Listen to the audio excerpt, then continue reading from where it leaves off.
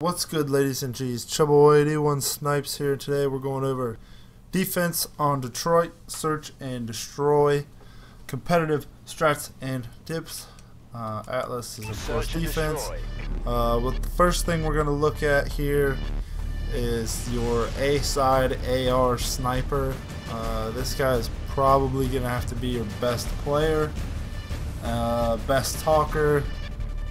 One of those two things for sure, because a lot of teams like to start out, well, actually I like to play the A-bomb a lot here. This is a dangerous spot, but it's also a good way to get a pick if you're quick enough.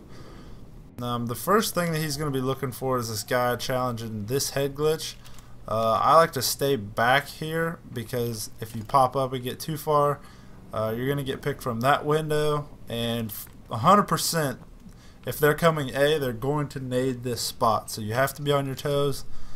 Maybe use Exo Trophy, but the main goal here is if you can't get that pick, don't challenge for more than one shot, for the simple fact that you just want to stay alive and keep them off the bomb.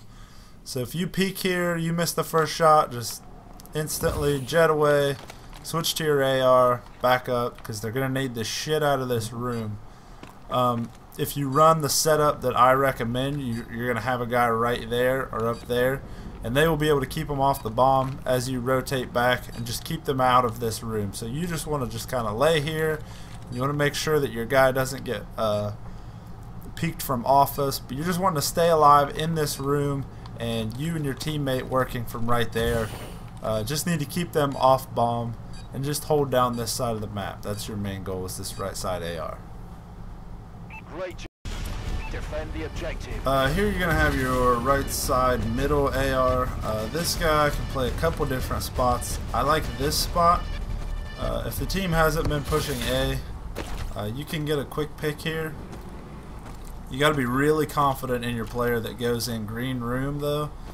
If you do this, you got to expect him to cover the office, and you really got to trust this guy to get a pick too. So that's really for like high skill snipers. But right here is a really easy spot to play. You can try and help on that glitch. You can bounce nades over in that corner. If you get good at it, you can actually bounce them in that room. Your only concern really is coming out of this office. If you see a guy peek, just kind of hop right here and then let your green room guy help you out. I know he can boost at you, but just knife him, get rid of him. It shouldn't really be a threat. They should really be expecting a guy in there on the offense, so they shouldn't really try to push out of office. So you're really pretty safe right here, and if you want to get kind of aggressive, jump up here with a sniper, try and get that pick, maybe get them off the bomb if you need to. But there's plenty of cover right here, so this just needs to be a talkative player, one of your smarter players that can just move around and see if he can see anybody and make those call outs for your guys that are rotating over or trying to flank.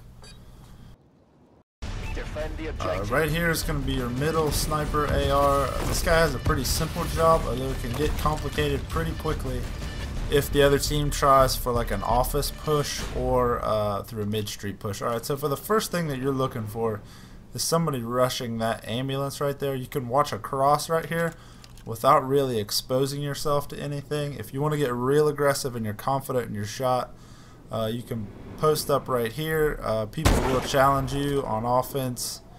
They'll try to watch a cross. They're looking for the cross up here for a flank. I'll show you that on the offensive video. But anyways, you're looking for somebody that's posting up on the ambulance or somebody sitting in the back trying to watch the flank. If you find out they're going A, you can go as far as to move up into here, and you're just watching anybody that's pushing into office or mid street. You can just kind of lay here and just kind of see what's going on, hang out. You don't really have to be that aggressive, as your best two players should be over there defending A. If they do decide to push B, you're set up to watch mid street, and it's really hard to take the bomb B, and you'll see why on the offensive side. But you're watching mid street, and you really can't get flanked right here if your other two guys your other 3 guys are doing their jobs and talking correctly.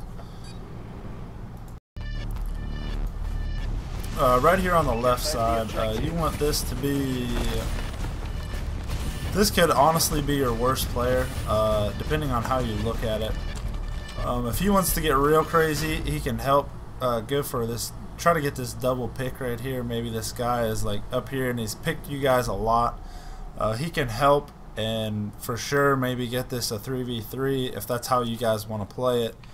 If not, he's just going to dash across here safely. And then really the easiest spot to do is just sit right here. If he gets at a gunfight in this room, it's pretty easy to win. If they're checking this corner, they're pretty damn good players. But either way, even if they're checking this corner, he's got to come right there. If he can just pre-fire, or not pre-fire, but pre-aim this, check this every once in a while. This is the only flanking route that your enemy has.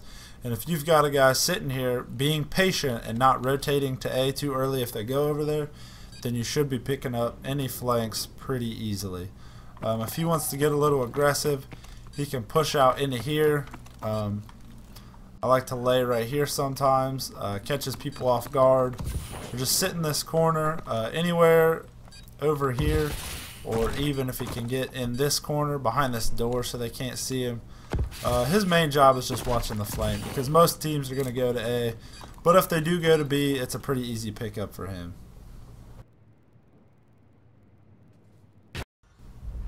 Thank you guys for watching Detroit defense. Offense will be up tomorrow.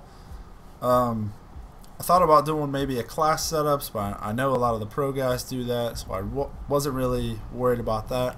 But maybe I thought about doing like a search and destroy, just kind of all around game type discussion, how it's changed from Black Ops to Ghosts to this game, how it's different, how it's the same, and just kind of my mindset and some of the different mindsets of S&D.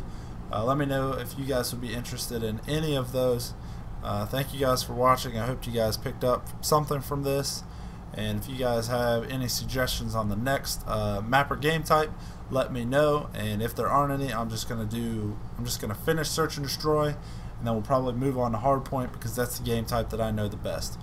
Like I said, thank you guys for watching, and I'll catch you on the next one.